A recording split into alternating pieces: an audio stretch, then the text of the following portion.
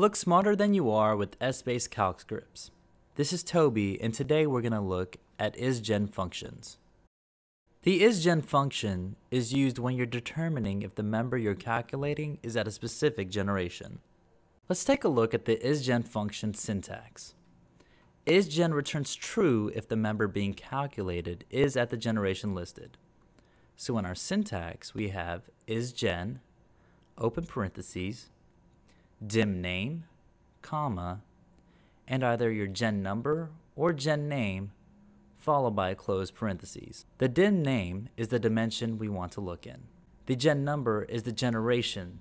Now we have to remember that it needs to be a positive integer. Instead of using a gen number, you can use a gen name as long as the generation has been assigned a name in the Essbase outline.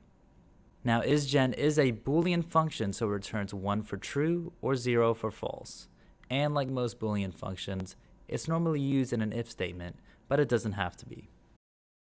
Let's take a look at the ISGEN function when we use a generation number.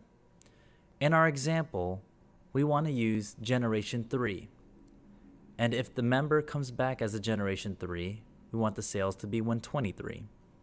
If not, then we want the sales to come back as 500 for every other generation in the market dimension. Let's take a look at ISGEN functions using generation name. In our outline, generation 2 is named as regions. Regions consist of east, west, south, or central. In this example, we will look in the market dimension and under regions. And if it's one of those four, the value for sales will be 500. If the member comes from a different generation, then the value for sales will be 123.